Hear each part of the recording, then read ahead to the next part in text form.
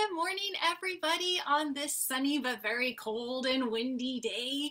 We've got some great books today. We're going to be talking about our emotions or how we're feeling. So very first, before we get into our books, I have a fun thing, and it's called I Look in the Mirror. Miss Kristen brought her Hello Kitty mirror. And this is how this song goes. I look in the mirror and what do I see? I see a happy face smiling at me. Can you do a happy face too? Where's your happy face? Nice job. All right. I look in the mirror and what do I see? I see a sad face looking at me. Everybody do a sad face. I look in the mirror and what do I see? I see an angry face looking at me. Everybody put on your angry eyes like the potato head in Toy Story. I'm angry. I'm so angry. I look in the mirror and what do I see? I see a surprised face looking at me. Where's your surprised face? Oh my goodness, what's happening? It's a big surprise. That was fun. All right, here's our very first book, and it is called The Color Monster, and this is by Anna Linus. It's a story about our emotions.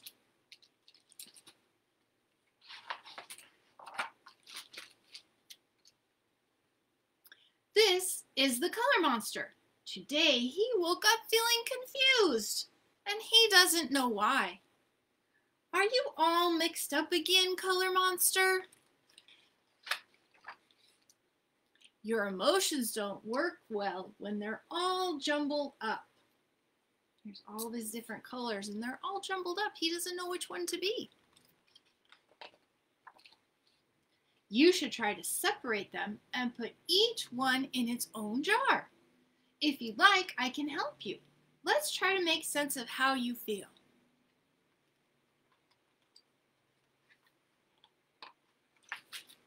These pages are a little sticky. Oh, look, she's got him by the hand and she's going to help him try to figure it out. What a good friend. This is happiness. It shines yellow like the sun and twinkles like the stars. When you're happy, you laugh and jump and dance and play. You want to share your happiness with everyone. This is sadness. It is lonely and blue, like a rainy day. It washes over you like the sea. When you're sad, you hide and want to be alone. You don't want to do anything except maybe cry. It's okay to cry, Color Monster. This is anger. It burns like a fire and is hard to stamp out. When you're angry, life can feel unfair. Sometimes you want to take your anger out on others. You just want to throw it like he's throwing his anger out there. But I'll be nice to you, Color Monster, and your anger will disappear.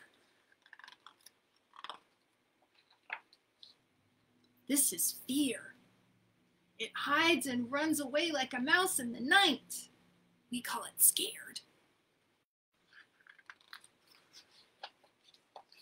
When you're afraid, you feel tiny. You think you don't have the courage to face the gray shadows, but I can help you find your way.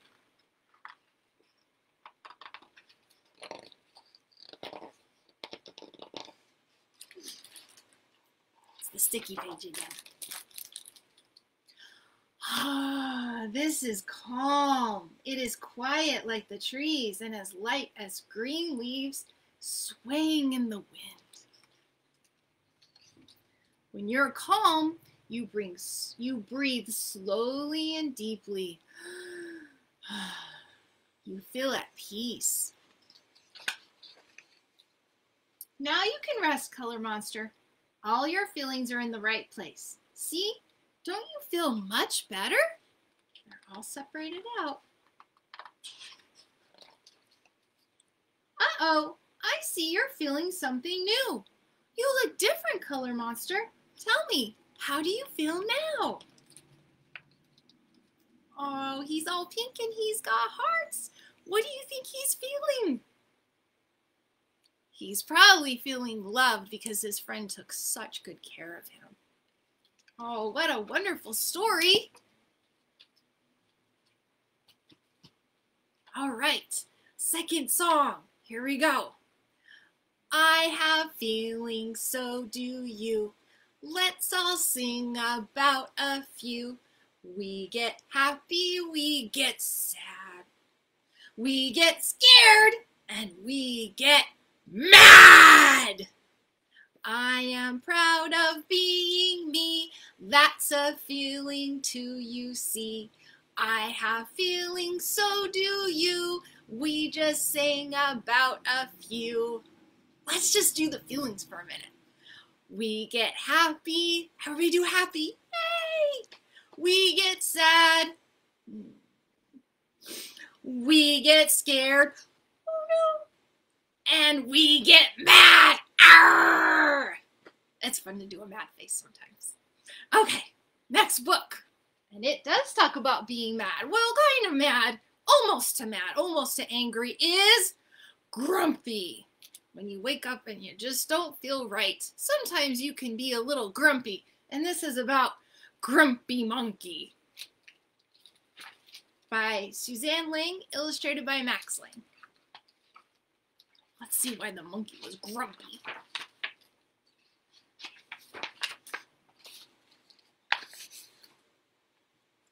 One wonderful day, Chimpanzee woke up to discover that nothing was right. The sun was too bright, the sky was too blue, and the bananas were too sweet. I don't know if bananas can be too sweet, but I guess it's possible. Jim was confused. What's going on? Maybe you're grumpy, suggested Norman from next door. I'm not grumpy, Jim insisted. On his walk, he met Marabou. Jim's grumpy, Norman told Marabou. Why are you grumpy, Jim? Asked Marabou. It's such a wonderful day. Grumpy? Me? I'm not grumpy, said Jim. But look how you're standing, Marabou said. It's true, said Norman. You're all hunched. So Jim loosened up. Then he ran into Lemur. Jim's grumpy, Norman told Lemur. Why are you grumpy, Jim? Asked Lemur. It's such a wonderful day. You're grumpy? Me? I'm not grumpy, said Jim. Your eyebrows look grumpy, said Lemur. It's true, said Norman. They're all bunched up. So Jim raised his brow. Then he tripped over Snake. Oh no, said Norman. That's the last thing you need when you're feeling grumpy. Grumpy? Me? I'm not grumpy, said Jim. Then why that frown? said Snake. I think it's because he tripped over you, Norman whispered to Snake. So Jim put on a smile. Finally, Jim looked happy. But he didn't feel happy inside. Everyone wanted Jim to enjoy this wonderful day. You should sing with us, said the birds. Jim didn't feel like singing. You should swing with us, said the monkeys. Jim didn't feel like swinging. You should roll with us, said the zebras. Jim didn't feel like rolling. You should stroll with us, said the peacocks. Jim didn't feel like strolling. You should lie in the grass. You should stomp your feet. You should take a bath and make a splash. You should hug someone. You should laugh. Ha ha ha You should take a nap. You should eat old meat. Or some honey. Oh, that sounds better. You should jump up and down. You should sit in the sun. You should dance. But Jim didn't feel like doing any of that. Why are you grumpy, Jim? Asked the others. It's such a wonderful day. I'm not grumpy! Shouted Jim as he beat his chest. And he stormed off.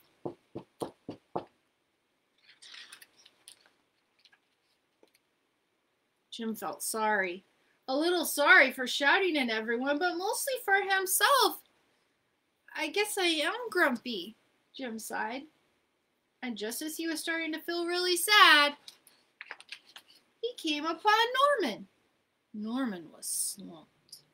His eyebrows were bunched up and he was frowning. What's the matter? Are you grumpy? Asked Jim. No, I danced with porcupines, said Norman. Ouch. Are you okay? Asked Jim. It hurts, but I'll probably feel better soon enough, said Norman. Are you still grumpy?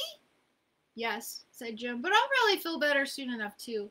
For now, I need to be grumpy. It's a wonderful day to be grumpy, said Norman. Jim agreed. And he already felt a little bit better. Oh, it's nice to have a friend to sit with you when you're feeling a little grumpy, even on a wonderful day. All right, let's sing If You're Happy and You Know It. Here we go. It's going to be a little different. If you're happy and you know it, clap your hands. If you're happy and you know it, clap your hands. If you're happy and you know it, then your face will surely show it. If you're happy and you know it, clap your hands. If you're angry and you know it, stomp your feet. If you're angry and you know it, stomp your feet. If you're angry and you know it, then your face will surely show it. If you're angry and you know it, stomp your feet. If you're scared and you know it, hide your eyes. Oh no! If you're scared and you know it, hide your eyes. Oh no! If you're scared and you know it, then your face will surely show it. If you're scared and you know it, hide your eyes. Oh no! All right, our next book is called I'm Bored. Who's ever been bored before? Sometimes things just don't seem fun and you feel blah, and that's when you're bored. I'm Bored by Michael Ian Black, illustrated by Debbie Ridpath Oath. I'm bored. Bored. Blah, so bored. Hey, a potato. A potato? What am I supposed to do with a potato? Ow! I'm bored. You want to do something? Sure. What do you like to do? I don't know. I like flamingos. There are no flamingos around here. Well, that's disappointing. I'm bored. How can a potato be bored? Because I have to hang out with the kid. Kids are boring. What are you talking about? Kids are fun. Prove it. We could turn cartwheels. Boring. And skip. Boring. Or spin around in circles till we get so dizzy we almost throw up. Boring. Kids can play games and do ninja kicks and walk on our hands. See? Boring, boring, boring. You know what else? Kids can imagine stuff. What kind of stuff? Like this, see? Now I'm a famous ballerina.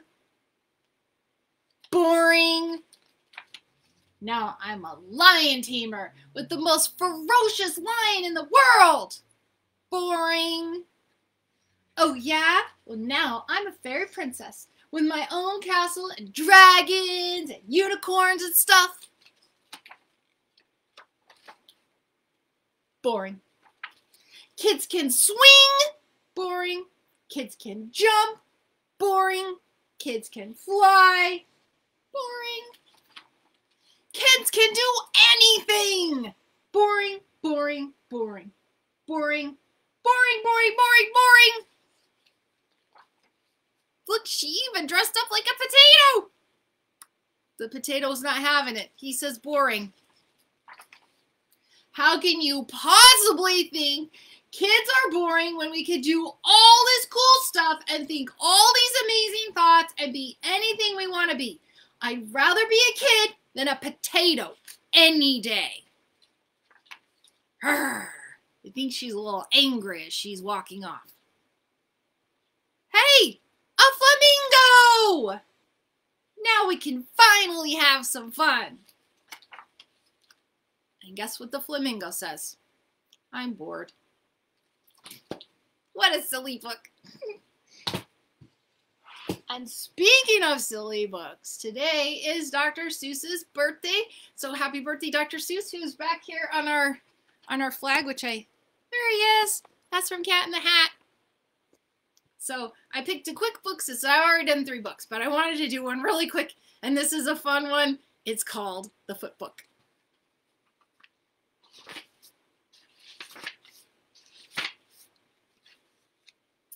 Left foot, right foot, right. Feet in the morning, feet at night. Left foot, right. Wet foot, dry foot. High foot, low foot. Front feet, back feet, red feet, black feet. Left foot, right foot, feet, feet, feet. How many, many feet you meet. Slow feet, quick feet, trick feet, sick feet, up feet, ooh, down feet. Here come clown feet. Small feet, big feet. Here come pig feet. His feet, her feet. Your feet, my feet, fuzzy fur feet. In the house and on the street, how many, many feet you meet.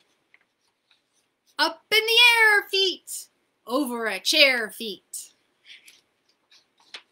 More and more feet, 24 feet. Here come more and more and more feet. Left foot, right foot, feet, feet, feet. Oh, how many feet you meet. So fun and so silly. There are lots of feet in the world. Lots of different feet. All right, I just wanted to show you guys what we're doing for our craft this month. And Miss Kristen's head is a little big, but your head will fit just perfectly in this. This is our shamrock hat for St. Patrick's Day, and I know you're gonna love this. Our leprechaun, Shammy the leprechaun. Isn't he cute? He's so fun. Oh my gosh. I'm gonna have to fix his eye. Now he's just winking at everybody. Oh, Shammy, I'm so sorry. Well, these are the things that come in our craft packet that you could go ahead and pick up at the library. Just go ahead and give us a call or email us and tell us when you're coming, and we will have it all ready for you so that you can make the shamrock hat and the little leprechaun. All you need is glue. Obviously, use better glue than Miss Kristen did so your eyeballs won't fall off of your little leprechaun, but it's pretty easy to do. There's just a few things to glue on, and in fact I used tape on the back for my stick to make sure that the stick stayed on. And the paper for his beard, you just get to rip pieces, also for the eyebrows, and then you get to draw on his cute little freckles and his nose. and his mouth. That's a lot of fun. I had fun making him, but obviously he has to go and have some surgery so I can stick his eyeball back on. So one more word about the books in the library. Speaking of feelings, my books are feeling so lonely. Yes, they're here by themselves. They're with the other books, but if books are just sitting here and they're not being read, they're very, very sad because they would rather be read to a child, just like Miss Kristen read the books to you. So please, please, please think about our books sitting here lonely and give us a call or email us and tell us that you would like to take some of these great books home with you, and we will get them ready, and Miss Kristen or someone else at the library will run them on out to your car. So thank you so much for coming to Storytime today. I had a great time. I hope that you are having a very fun day today, no matter what you are feeling. Thank you. Bye.